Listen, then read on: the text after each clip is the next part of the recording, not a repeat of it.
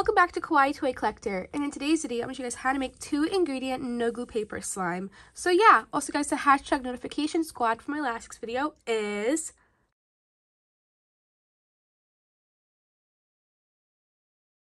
also remember, please leave a like and subscribe to Kawaii Toy Collector in the comments down below. Give us some video ideas. So let's get right into the video. Okay guys, so in today's video, I'm going to show you guys how to make 2-ingredient no glue toilet paper slime. So the ingredients you guys need to make the slime recipe today is any type of shampoo or soap. I'm using this one. You guys will of course need any type of toilet paper. You guys also need a bowler plate to make your slime in. And last but not least, you guys will need a mixing tool. Also guys, please don't mind my voice in today's video. I'm just getting over being sick. I've been sick 2 weeks in a row, so I'm trying to feel better, but I decided to film a YouTube video for you guys. So the first thing I'm going to do for this slime recipe is I'm going to add my soap into my bowl or plate.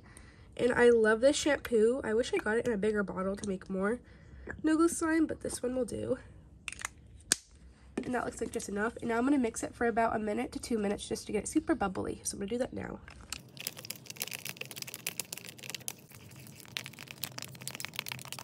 That looks like just enough mixing. It got super bubbly, as you can see, and this is what thickens up the soap to make actual no glue slime.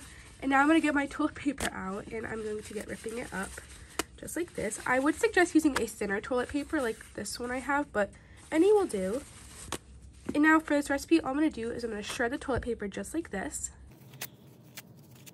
and I'm going to add it into the soap.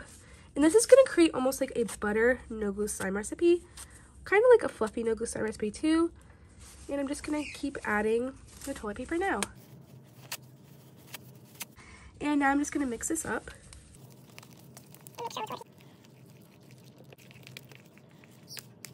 And that's enough mixing. Now I have this really nice milky color. And the toilet paper is thoroughly mixed and there's a little bit of clumps in that. But that's okay. And now what I'm going to do is I'm going to put this into the refrigerator for about 2 to 3 hours. Every 30 minutes I'm going to mix it up, make sure it's working. If it needs more shampoo, I'll add more shampoo. If it looks like it needs more toilet paper, add more toilet paper. So I'll see you guys in about a second. Okay guys, so it is a few hours later. It's about 2 o'clock and here is the no glue slime recipe. I actually added some white food coloring into here. And here it is. It looks super soapy still. But look at all the toilet paper. It got mixed in really nicely. Let me see if it's sticky. Oh yeah, it's quite sticky, as you can tell. But look how cool this made for a no glue slime recipe.